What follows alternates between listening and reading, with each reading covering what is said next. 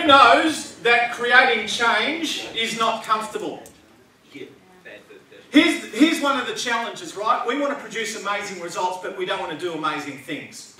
A lot of people just don't want to get uncomfortable. And the very thing that we avoid, which is getting uncomfortable quite often, is the very thing that changes us, because where there's discomfort, there's lessons. We live in one of the most educated and enlightened cultures and societies in the world, but we're also one of the most dysfunctional. As an exercise physiologist, this is what I see. More information, education and inspiration about diet, about lifestyle, about health, about exercise, about all that stuff. More of that than ever. What else do we have? More obesity. Put up your hand if you've ever accidentally eaten a hamburger. Bullshit. Put up your hand if you've ever accidentally had 5 beers. Knowing what to do doesn't change anything.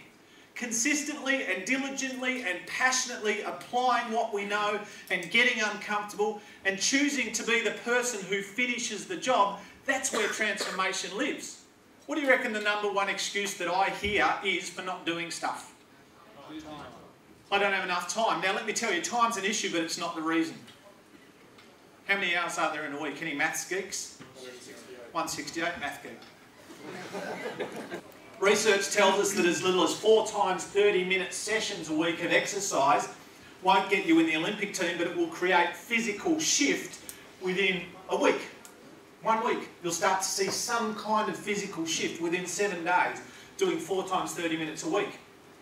Now, in a country where the #1 reason that people give for not exercising is I don't have enough time, we go 2 hours into 168 as a percentage as 1.19% of our time. Now, in a country where the #1 excuse is time, the average Australian watches how much TV?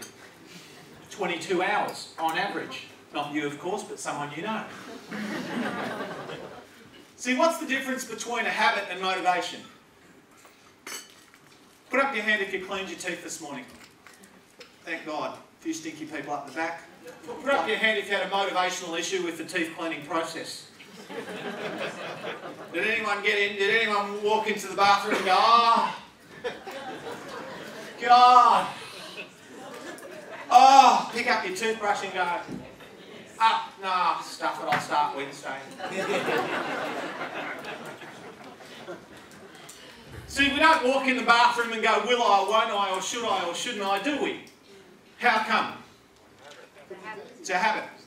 When we do certain things, when we make certain decisions, embrace certain behaviours and take certain action and persevere and be the person that finds a way rather than an excuse, we start to create real shift in our world.